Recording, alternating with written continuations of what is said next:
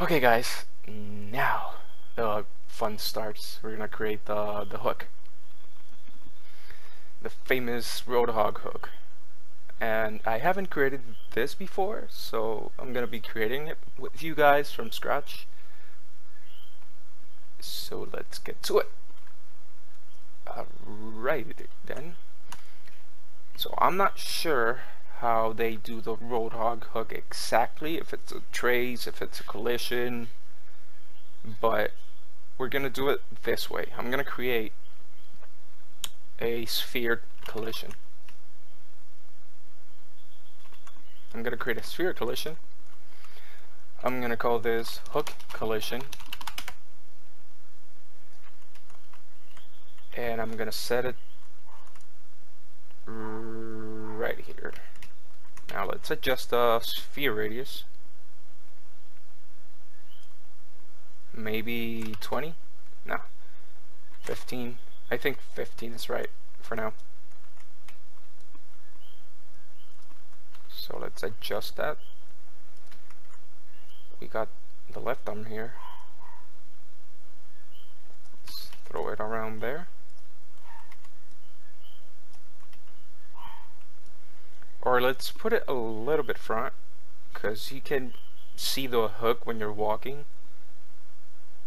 So let's hit it in game. Let's turn that off so we can see the collision till we add a mesh for the hook. Let's see if it's visible in the camera. Okay, so we have the hook there. Let's pull it a little bit further back. We don't want it completely visible. Okay. Maybe a little bit further. And down. Let's check again. So I think we can leave it there. Save that quickly. Okay. So the way we're gonna do this, let me think. So basically we want to, on input, which is gonna be left shift, let's create the left shift input. Oh my god, why are you freezing? So input, we're gonna create a new, whoa, I created two. I'm gonna create a new one, and we're gonna call it launch hook. We're gonna set it to left shift. Now we're gonna go back to Roadhog, and we're gonna find a space, maybe down here. Launch hook. Okay. So we want, let me type it here.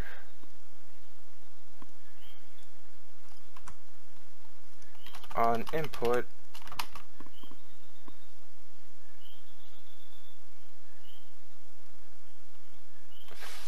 F interp 2.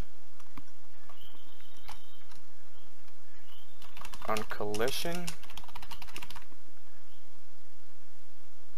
return back to default. So that's basically the flow of the hook.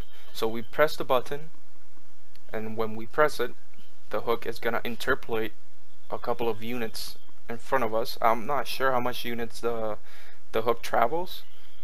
I don't think that's visible, so let's just put a random number. So the hook interpolates forwards a couple of units and then backwards. So if it hits something while interpolating, it's gonna grab that and return back. If it doesn't hit anything, it reaches the final destination and then it returns back. So it's basically two interpolations. We can either interpolate them or use a timeline. I'm gonna be using a basic interpolation. So let's get started. Let's create a float, which is gonna be the forward vector length. We're gonna call it hook max distance, and we're gonna save that. Okay. Now we have to create a couple of functions. Where's the tick?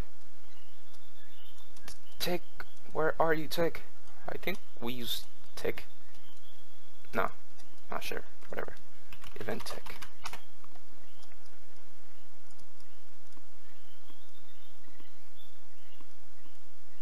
Okay, so we have tick because you need tick for interpolation because the values constantly move per tick, so they look smooth. And we are going to create the function for the hook to move. So start hook end hook. And start hook, we want to f-interp 2. So we're gonna interpolate. Shut up. So we're gonna interpolate the current value of the hook collision. Get vector. No. Get location. Get world location. We're gonna break that.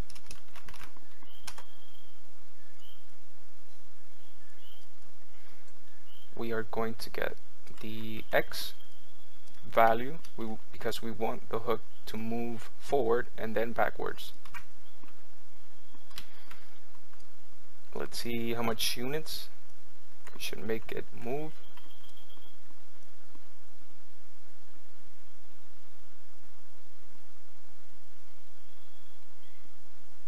$400 units. Let's start with 400. So we take the x vector, we want to move it hook max distance 400,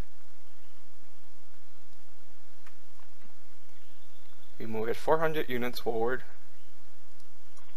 get delta time, we connect the delta time there, and interpolation speed we can start with 5, I guess, or 15. Let's make it a variable just so we can adjust hook speed.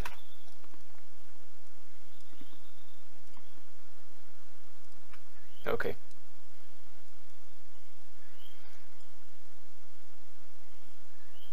So now we take the hook collision, set world location,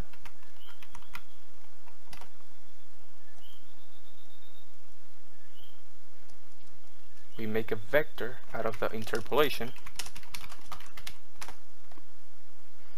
and we connect it there, and these two values we basically just plug it from the actual current location because we only want to move the hook forward using the x vector. And I think that should work. Let's quickly test it out. So we need to create a state. Yes, there's two ways we can do this. We can create a boolean and we can just basically set it to true or false when the player launches the hook and when the hook returns back. Or we can create a enumeration and basically just set two different states. But for simplicity, we're just going to create a bool. So we're going to create a variable, boolean, and we're going to call it is hook launching. So when we press the input key, is hook launching set to true, which then we're gonna set a true and false here. Is hook launching. Is that true? We then start the hook, which then moves the hook to the interpolated value that we wish for it to move. And let's see if it currently works. It's not going to work perfectly. We just want to see if it moves. So left shift. And yep, yeah, it kept moving forward. So it does work, but it moves like constantly. Let's lower the max distance to like 50. Let's try again.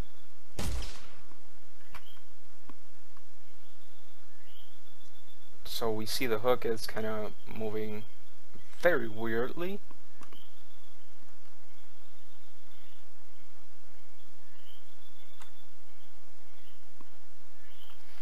Okay, so I think we have to change the location where the hook moves and use the camera. The way we shot the projectiles, let me see, get projectile transform. We should use this same code. So let's get back to this. Like I said, I'm doing this with you guys from scratch. I haven't done this before, so there's a lot of trial and error, and that's what I want to teach here. I don't want to like just show you guys how it's done, the end result, and you just copy and paste it. I want you guys to go over the process with me so you see how we programmers develop systems from scratch. Okay, so sphere, we want the hook collision.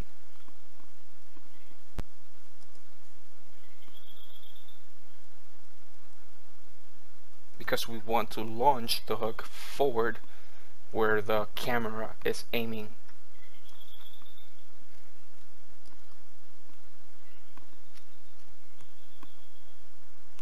Let me quickly take a break. Let me see how I can get it to work with the camera, and then we're gonna resume. Okay, so there's a couple of checks that we have to make sure we do so the hook doesn't constantly move forward. We want to check the distance traveled by the hook and if it hits something while it's traveling to that location. So on the start hook, since this is running every single tick, we're going to do the check here just to keep the code very contained and encapsulate it. So on start hook, after we launch the hook, we want to check.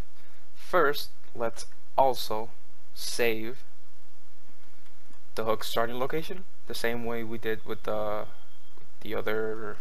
projectile. So vector starting hook location.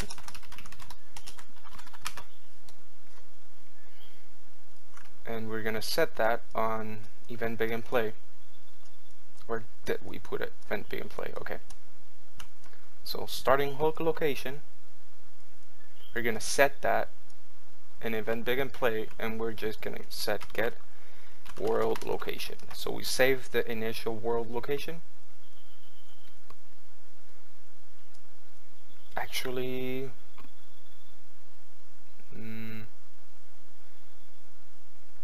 now we should move it on relative location. Get relative. Yeah, because then if we start moving forward or backwards, the world location is gonna like get a little bit messed up.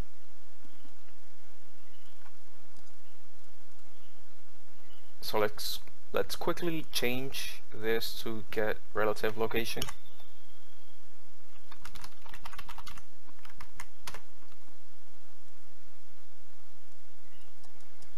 Let's quickly see if that works with the code that I did. I'm gonna go over this in a little bit.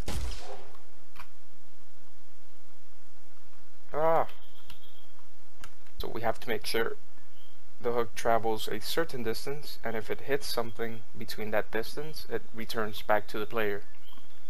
And the way we're gonna do this is when we launch the hook, we want to set the starting hook location.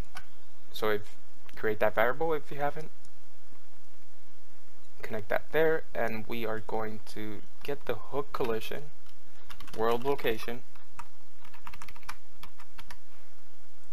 and we're going to connect it there. So whenever we launch the hook, we record and we save the initial location from where it starts so that it can return back to the player. So let's see if that works. Thanks for watching. If you enjoyed this video, please smash that subscribe button and follow me on my social media, especially Instagram. See you on the next one.